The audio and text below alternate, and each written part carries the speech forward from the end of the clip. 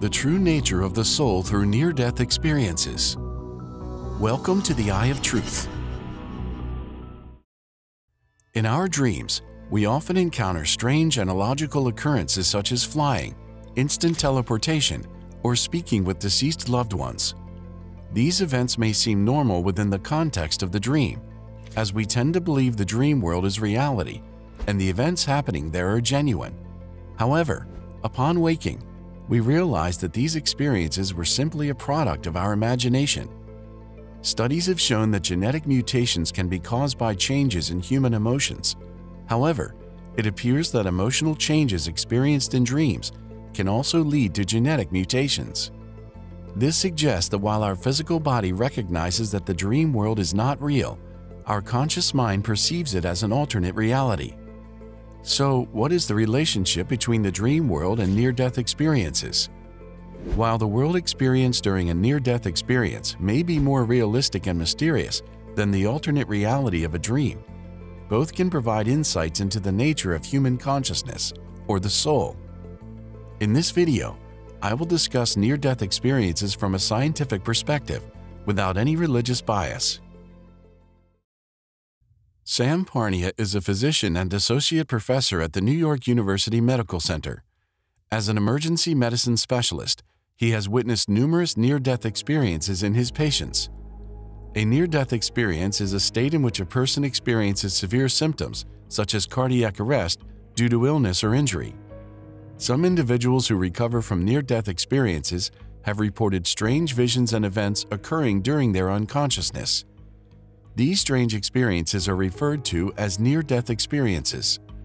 Professor Parnia has published several papers on near-death experiences. Now, let's delve into these papers and examine the characteristics that define near-death experiences.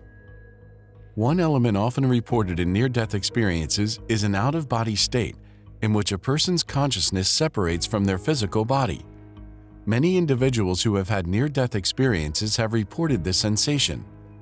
Patients claim that while in an out-of-body state, they were able to observe themselves and their surroundings from a distance, or even view the earth from above. It is generally thought that out-of-body experiences are simply hallucinations. However, some patients who regain consciousness after a cardiac arrest have been able to accurately describe the faces of doctors and nurses who were in another room, or the shapes and colors of objects on the ceiling of the room.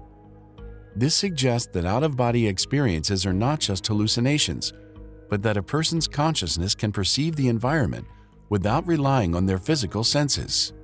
Another common element of near-death experiences is the appearance of deceased loved ones. Some patients have reported seeing and interacting with deceased relatives in their near-death experiences, describing the encounters as warm and calming. The third component of near-death experiences is a feeling of confusion. As the body is in a dying state, but consciousness is gradually revived, individuals may experience confusion about their identity, location, and circumstances. They may ask themselves, "Who am I? Where am I? What is happening?" during the experience. The fourth element of near-death experiences is an increased sense of freedom. After recovering from a near-death state, patients often report feeling a freedom that they have never before experienced. While they may not be able to fully describe this feeling, many say that it is a sensation they will never forget. There are also reports of a sense of relief and the feeling of being enveloped in a warm light. So far, we have discussed the most common elements of near-death experiences. However, something that particularly caught my attention was the following statement. "The world I experienced during my near-death experience was more real than the real world, and the sensations I felt were even more intense than usual. It was like the difference between the real world and a dream." This suggests that the world we perceive as real may be more akin to a dream, while the world experienced during a near-death experience is more like true reality. In fact, some individuals have reported that near-death experiences have allowed them to comprehend complex ideas that were previously difficult to grasp. Why does this occur? While this is not yet scientifically proven, my understanding is that we have three levels of consciousness: the dream world, the real world, and the near-death experience world. In dreams, our level of consciousness is at its thinnest and weakest, making it difficult to think logically and perceive clearly. In the real world, our level of consciousness is higher and allows for clearer thought and perception. In the world of near-death experiences, the level of consciousness increases even further, allowing for the possibility of experiences and actions that cannot be achieved in the real world. But what causes these differences in levels of consciousness? That is the central question we will explore today. What is human consciousness? What happens to consciousness after death? Do we have souls? Let's seek answers to these questions. Physicist Roger Penrose, who won the 2020 Nobel Prize in Physics for his work on black holes, proposes a theory called quantum soul theory. This theory suggests that no matter how advanced artificial intelligence becomes, it will never be able to surpass human consciousness or soul, because artificial intelligence relies on mechanical computation, while human consciousness is the result of the workings of quanta.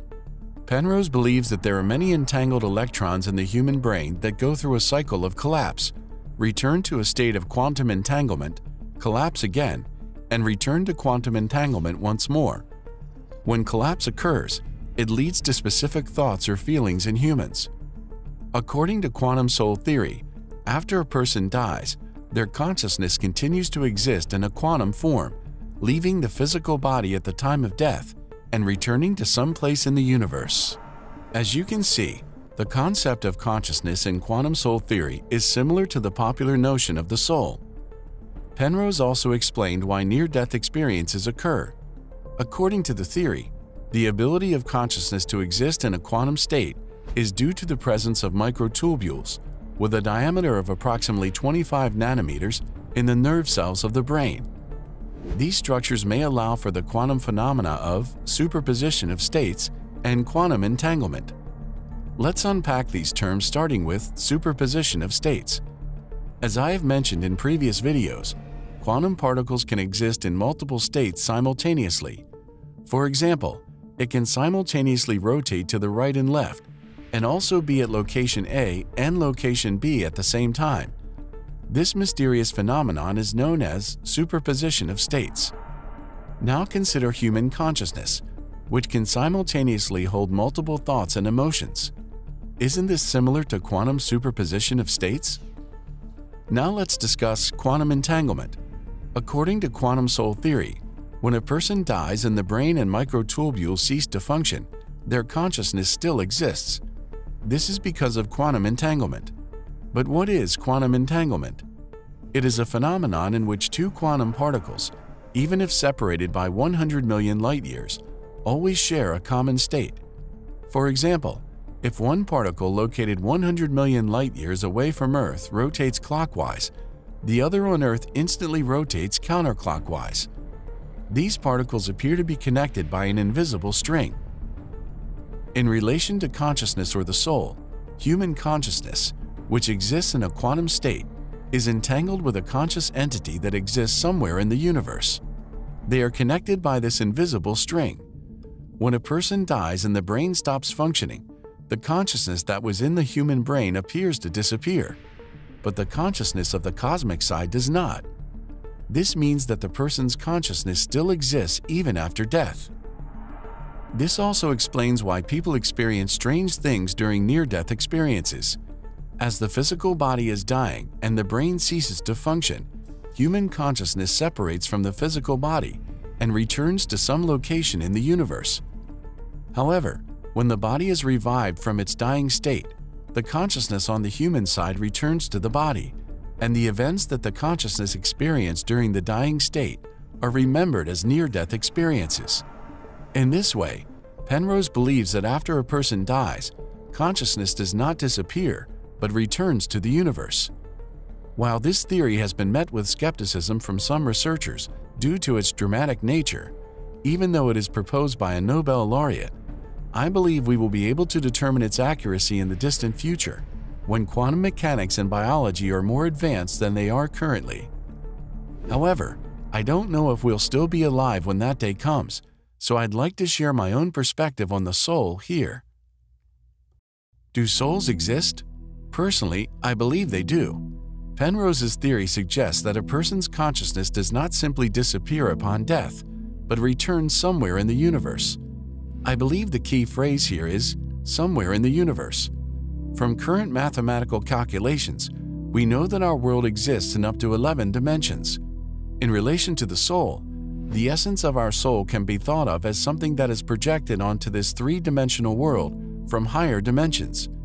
In other words, we are composed of a physical body that exists in three-dimensional space and consciousness that exists in a four-dimensional space, one level higher.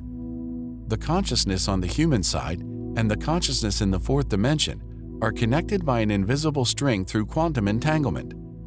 When a person dies, the place where the human consciousness of our reality returns is not somewhere in this three-dimensional universe, but in the fourth dimension.